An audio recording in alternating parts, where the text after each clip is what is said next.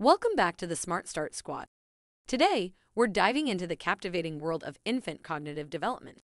In this video, we'll be exploring the power of curiosity and the importance of fostering exploration in babies' cognitive growth. Let's get started. Curiosity is a natural instinct that drives babies to explore the world around them. It fuels their desire to understand, learn, and make sense of their environment.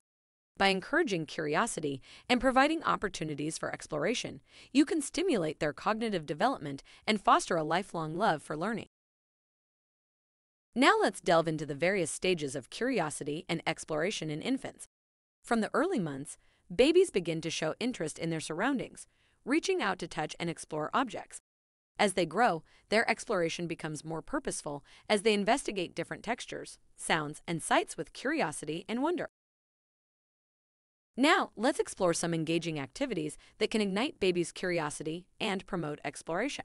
One activity is setting up a sensory bin with various safe objects for them to touch, squeeze, and examine. Another activity is going on nature walks where they can discover different plants, animals, and natural elements. To nurture curiosity and exploration, it's important to create an environment that encourages discovery. Provide open-ended toys that allow for imaginative play and exploration, such as building blocks or stacking cups. Design a safe space where they can freely move and explore their surroundings. That wraps up our exploration of encouraging curiosity and exploration in infants.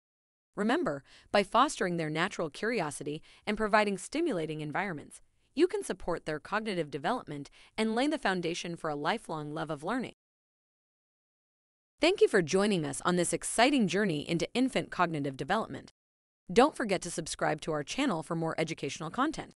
Stay tuned for our next video, where we'll continue to unravel the wonders of early childhood development. Until then, keep nurturing those curious minds.